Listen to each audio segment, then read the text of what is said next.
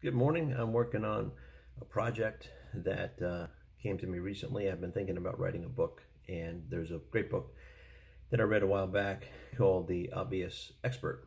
And in there, they've got a chapter 3, which is about writing a book. And it talks about writing your book or report or perish. And a few years ago, I'd read that, and I actually wrote my first book, which is called More Profits.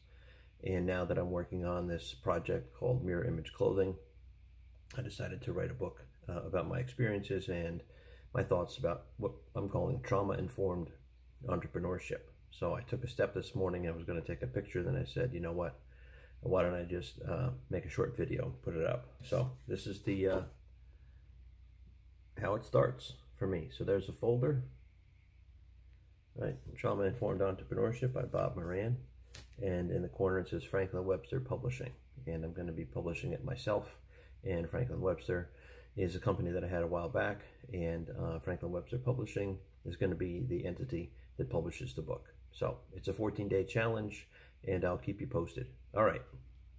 Thanks a lot. Bye-bye.